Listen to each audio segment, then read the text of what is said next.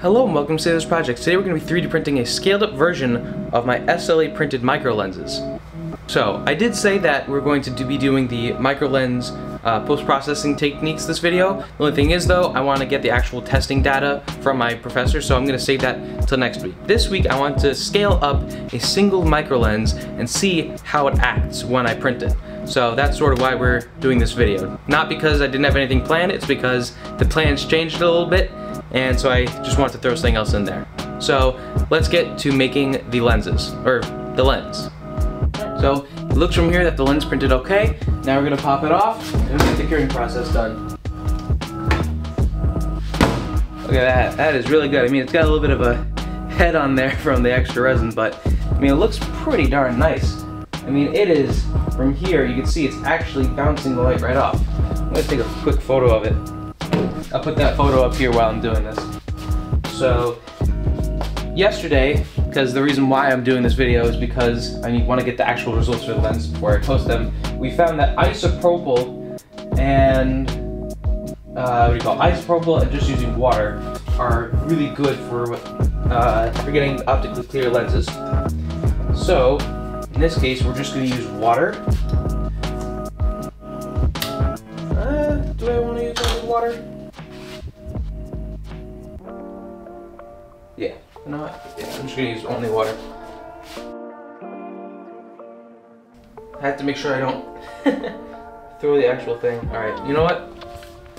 We're going to use the isopropyl only just because of the fact that right now there's enough resin on here to make the lens sort of useless because it'll mess up the profile of it.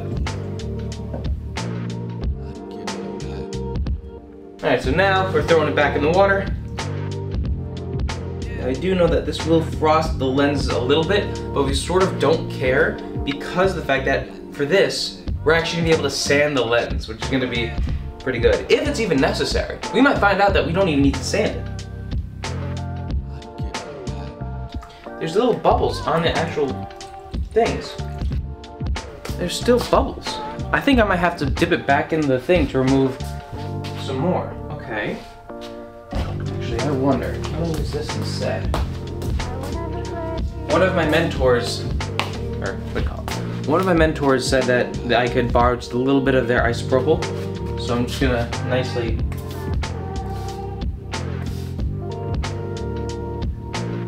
Thank you, Julia, for letting me borrow this. There you go. So when I just have the isopropyl on there, it's fine. I think that's something, I don't know if I have to clean the water or something, but there are little bubbles that are not being left on here. But I mean, look at how optically clear that is. I mean, wow, you can even see it just reflecting instantly. Come on, let's see. Let me get to focus. Oh well, I can't get to focus. I'll put some, wow, that is amazing. I'm gonna take So now what I'm going to do is, yeah, it's already starting to frost a little bit, but that is absolutely amazing. It's like I'm looking into a diamond almost. So since this doesn't have any water on it, the UV, I'm going to just throw it straight in the curing chamber, because by doing this, I should be able to get around. I should be able to get around liquid not being able to cure it. So I'm going to get the camera ready to film, and we're going to then start that. So yeah, while it's curing, which it should be a nice little time lapse down there, what I'm currently doing is I'm 3D printing a larger version of the lens, A, just for display, and B, because my teacher wanted it, and C, just to see if the optic scaling goes up or down. Because, or what I mean by that is, if I scale the optic upwards, does it act the same as the micro version of the lens? Because it's the same exact dimensions, just scaled up by a factor of 10. 10? Yeah, 10. Because the radius of the plano-convex part, or the convex part of the lens is 5.1, and on the micro version, the micro lens, it is 0.51 as its radius. So this will allow me to see. So that's sort of why I'm doing this, just because I want to see if it scales up if I can get a better lens from, well, not sanding it, and by scaling it up, and also just to see how it looks. So by now, the time lapse will be done, and we're actually gonna see how the lens looks. Alright, so the lens is done. We have it removed from the supports. Now I did have to do a bit of sanding, just using some sandpaper after I removed the supports because they were on the bottom, and yeah, it's definitely made it less optically clear in total. As you can see, it's sort of gray-ish compared to, oh, you can see sort of.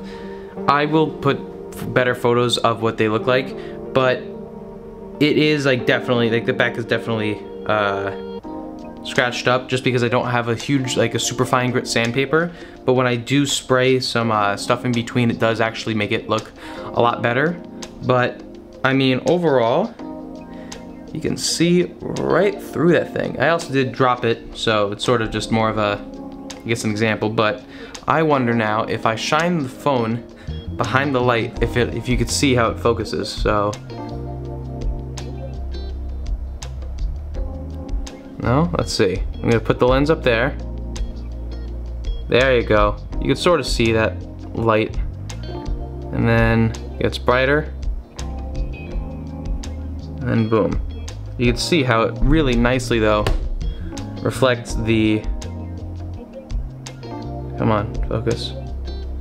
How it really nicely reflects the light. Just a matter of this back end had the support on it, which makes it look sort of garbage. I mean, you can still see through it. It's just a matter of you can just see that it's not like fully transparent, which sucks, but there's not really a huge amount I can do, sadly, because that is where the support was and the marks were made. Now, some people say that you could just sand it, which I did, but the only problem is though, I don't have super fine sandpaper. I only have this stuff, so the marks that are left are, yeah. I actually will try right now dipping this in a little bit of the resin and just seeing how well that works. So let's go and do that right now. Yeah, it sort of still looks the same. It's a tiny bit clearer, but yeah. But I do have to say, and I'll put some photos of this later, it does sort of work. I mean, you could sort of see it. I'm going to see if I can set the focus to actually focus on it. Come on, almost there. There you go. There you go. Now you can perfectly see it. You can see right through it, and then take it, I flip around, and now, how's that? So now if I move my finger back, it moves back on the other one. So you can see this is definitely a usable optic. Now, of course, it is a little bit scratched because of all the stuff that I did, but it is good to see though that a scaled up version does actually work. Ooh. So that's pretty cool. And now let's try flipping it over and doing that thing with the light again. So here's our light.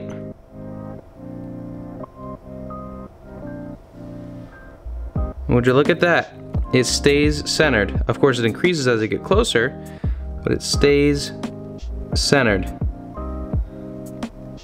It shows that the light is bending towards the top of the lens, which is exactly what we were looking for. So overall, I'd consider this a success. I now have something that when people go and say, oh, what do the lens look like? I can show them this. So again, I made this video just because I want to actually include the testing rig data in the next week's video.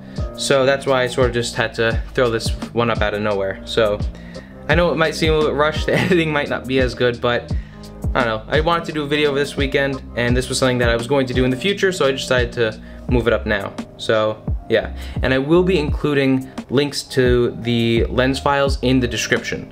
So if you want to download them, do whatever you want, try and recreate what I did, you 100% can. All I did was I clipped off the supports, sanded it using, well, whatever this stuff is. Focus? Yeah, I sanded it, whatever, you're just using this stuff. Used a mixture of both 90% to remove the actual isopropyl, or no, to remove the resin from the beginning, and this is about 70% isopropyl, which removed the rest of the stuff. But as you can see, you'll get a lens that works. It's just more of a matter of it's gonna require better support placement. So next time if I were to do this, I would go and have it oriented sort of like this, where it's a flat way. I'll put a photo of exactly what I mean.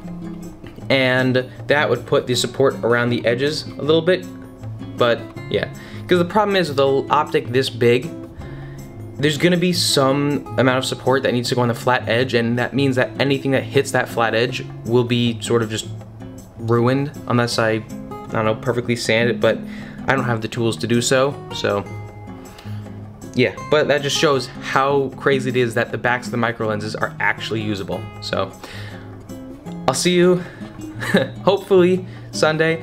If the editing takes too long, Monday, like this time, I'm sorry again. But yeah, thank you so much for watching, and I'll see you next week.